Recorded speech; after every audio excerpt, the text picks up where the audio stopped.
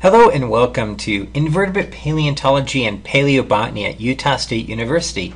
This is lecture 34 where we'll address the question, how did gymnosperms diversify during the early Mesozoic to become a modern dominant plant group? Gymnosperms, the naked seed plants, are characterized by having female gametophytes with the megagamophyte generation retained on the plant, where it produces an archegodium with an egg cell from a functional megaspore. Now, gymnosperms no longer need water for fertilization, which makes them different than ferns.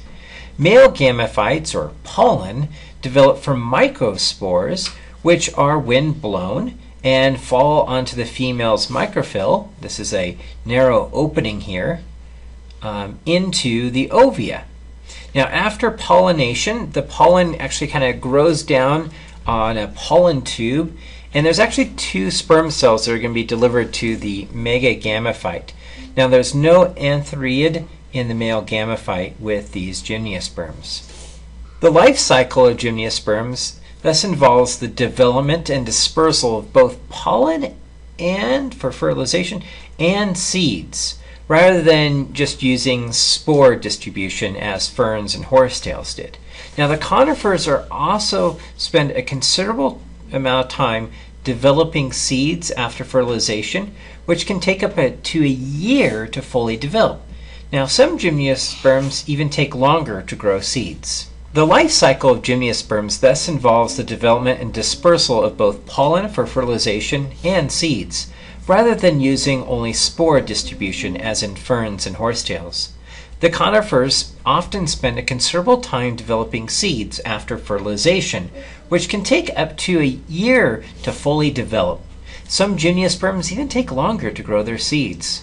Most gymnosperms use wind as the major mechanism for pollination, although sometimes insects are used. Conifers in the summer make billions of pollen grains which coat the forests and beyond in these thick layers of pollen, and that helps ensure pollination of female ovules. In the previous lecture, we talked about the fossil record of cycads. In this lecture, we're going to focus on two groups of gymnosperms that were diverse in the Mesozoic: the Coniferophyta, the conifers, and a less diverse but not less exceptional, the Gnetophytes. Now, in lecture 35, we're going to then go on to the fourth group of gymnosperms, the Gnetophyta, which includes living ginkgos. The Coniferophyta is a diverse group of trees and shrubs living today with about 630 species. Some of these spectacular species include the largest trees on Earth, the giant redwoods, the Sequoia sempervirens, and the longest living species, bristlecone pines, Pinus longevia, both native to North America. Now, one characteristic that defines the Coniferophyta is the presence of needles. Now, pine needles are found in the genus Pinus, are rather narrow. They're really hard leaves, and they're not seasonally lost like other trees. The narrow leaves are very stiff, and this is because as being narrow, they allow snow to pass through them. And this prevents the snow from weighting down on top of the branches and breaking off the branches in the winter. Conifers from tropical or warm climates don't have as stiff nor as narrow pine needles as the conifers from colder regions. Some of the ones from the tropical regions, some of these Coniferophyta, are remarkably broad in shape, and we'll take a look at some of these. The needles of conifers first grow as a single needle from a seedling or as a burst of or whorl around the growing stem or branch. In mature trees, the conifers produce needles in bunches. In pine trees, these clusters of needles are called fascicles. The needles in pine trees are further stiffened to include the woolly xylem and phylum, which are surrounded by a group of photosynthesizing cells and a thick cuticle of epidermis. This makes the needles very stiff. Conifers have a great fossil record with an origin in the Paleozoic, but they become the dominant plant during the first three-fourths of the Mesozoic, with a great fossil record from the Triassic and Jurassic periods. Even today they are common, and there are many fossils from the Cretaceous and Cenozoic as well. This is a Jurassic fossil, Agnathus juracatus, which now goes by the name Wollemia nobilis. It's a broad-leaf conifer that shows the primitive nature of the early needles arranged in similar fashion as today's conifers. Now, Wollemia nibis is named after David Noble, who was working as a field officer in the William National Park in the Blue Mountains of Australia. And one day in September 10th, 1994, he was stumbling around and he discovered this weird, primitive-looking forest of trees. The needles were broad and they were unlike any conifer he had ever seen before. He took a branch back from the field site and compared it with fossils of Agnathus juracatus and was amazed that he had found a fossil that was thought to have been extinct for over 150 million years, living in the Blue Mountains of Australia. So this is like finding a living dinosaur tree that was thought to be extinct for 150 million years. Pretty cool. Another tale of a living fossil is the remarkable Metasequoia. Now, Metasequoia here in North America is a particularly common fossil from the late Mesozoic throughout the Cenozoic. Its needles are smaller than Wollemia, but still broader than the typical pine tree that you find. It too is living today. It was discovered in the forests of China during World War II. Metasequoia glyptostroboides is the dawn redwood. Today, it's a relic of its once common distribution across all of the northern continents during the Eocene, and extending back in time to the Jurassic. Another living dinosaur-era conifer tree. Now, since its discovery, botanists have transported a number of trees to North America, where a group of redwood enthusiasts have been growing them in the northwestern forests of North America. And some gardeners have grown them in urban gardens. So maybe someday Metasequoia will reclaim their once ancient range. During the Eocene, when the climate was much warmer, Metasequoia was the dominant tree in the high Arctic. Fossilized stumps are scattered in today's high Arctic tundra, which is a vivid reminder of how much warmer the past was during the early Cenozoic, where Metasequoia forests spanned the high northern Arctic. One of the places closer to Utah to see fossil conifer stumps is the late Eocene petrified forests at fluorescent fossil beds near Woodland Park, Colorado. Preserved within the boundaries of the National Monument are these giant stumps that are of equal size to the giant redwoods living in California. This site is also home to thousands of beautifully preserved leaf impressions and fossil insects, as well as a number of Eocene mammals. The site was once a high-elevation lake, which has been preserved in the high altitudes of the southern Rocky Mountains.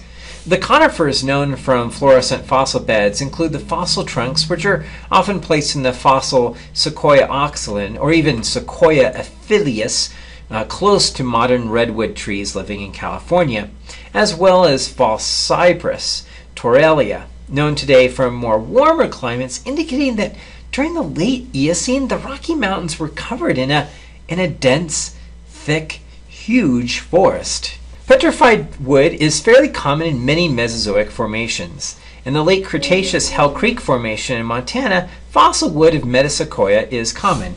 Now, fossil conifers are not all confined to the Mesozoic. They have a fossil record extending all the way back into the late Paleozoic. And one fossil that's found in the Permian is Welwitschia. Conifers appear to originate from a group of tree-like plants called the Corytales during the Pennsylvanian, which shows some trends toward multi-seed cones rather than the single seeds that we saw with cycads. Welwitschia extends all the way back into the Pennsylvanian, with fossils along the coast of eastern Canada. Welwitschia belongs to a group of fossil conifers called Welwitschia, which appear near the root of all modern conifers. But the genus extends into the Jurassic, so it's a survivor of the Permian-Triassic extinction. Another common Mesozoic fossil conifer are members of the Archaeacea, a group that includes the living monkey puzzle tree. Today the group is limited to South America and New Zealand, but their fossils are common during the late Cretaceous of North America and Europe, where they go by a number of different names. These trees are often used as a backdrop to dinosaur documentaries. Another common group of fossil conifers include pines, the sequoia, the redwoods, the Coniferophyta, the white cedar. These are all from the Eocene Green River Formation of Utah and Colorado. Here in Utah, we also have fossils of the late Cretaceous Peritaxium, which is thought to be related to Metasequoia and modern redwoods, and the genus Taxium, which is this bald cypress that's native to southeastern United States. The leaf genus is also found in the high Arctic during the warm period of the Cretaceous. Other cypress trees are known from the fossil record and are particularly abundant during the Cretaceous. Here is fossils of elate which might be more closely related to the modern cypress, the China fir tree, Coniferophyta, which is the most primitive living cypress that we know of. Now, one of the challenges of recognizing fossil conifers is that these primitive forms resemble both cycads and ferns, as well as some angiosperm plants that we'll see later. The genus Podzyaxanthes was long regarded as a fossil cycad, but it's now regarded as a fossil conifer. Often it's the fossilized cones that allow for the recognition of fossils as members of the Coniferophyta, and often they are not preserved or not really associated with the fossil leaves, which are much more common. Here are a few more fossil conifers from Utah. This is Brachyophytum and Pageophytum, known from the Jurassic. They are members of the monkey puzzle tree family, Arcaraceae. The Triassic Chinle Formation here in Utah has a few fossil conifers, including the primitive genus Dinophyton. The next group of gymnosperms that we'll examine are the strange and bizarre Gnetophyta, which today are represented by three genera: Gnetophyta, Welwitschia, and Ephedra.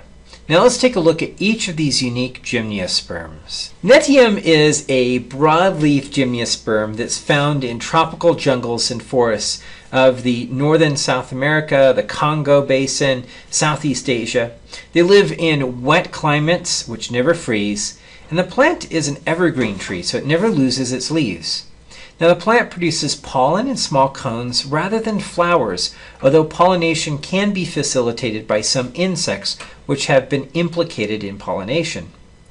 Gnetium does not have much of a fossil record, as their leaves resemble other plants, and the leaves are not seasonally shed, making them less likely to be preserved in the fossil record. There are some traits in the leaves, such as the opposite and desiccate phyllotaxa. This means that there are alternating leaves within these broadleaf structures. And this is kind of a unique feature, and if a fossil branch is preserved without these leaves, they might be recognized in the fossil record. Now, Ephedra is a microphyll plant lacking leaves and grows in the deserts of eastern Utah and throughout the American Southwest. In fact, I have some growing in my yard right now. The plant has a little male and little female cones, which is pollinated through wind dispersal. Pollen of Ephedra can be found as far east as Maine and New York, and the plant is used by locals to make astringent tea that contains ephedrine, which is a stimulant. It's called Mormon tea here in Utah, although it was commonly used by Native Americans as tea before the arrival of Europeans. Pseudoephedrine, that you take as a common cold medicine for decongestion, is an isomer of ephedrine. Now, ephedra also grows in southern Europe and Asia. Now, because ephedra lacks leaves, it doesn't have a very common fossil record. It does, however, have an excellent pollen record, which extends back into the Mesozoic. The most unusual Gnetophyta is the bizarre plant Welwitschia, which grows in the Nubian deserts of South Africa. It has distinct male and female plants with cones that resemble what we saw in cycads. Yet the leaves are very large and broad. Welwitschia grows in the dry deserts, and it's a low-lying plant with these thick cuticle-covered leaves. This is the plant that inspired the Little Shop of Horrors. Now, males produce pollen-filled cones which pollinate the purple female cones, which are spiral open to catch the male's pollen. They are magnificently bizarre plants and are really unique. One of the amazing things is that Welwitschia has a fossil record that extends all the way back into the Mesozoic. These broad leaves and distinct cones are found in the Jurassic and may even extend back into the Triassic.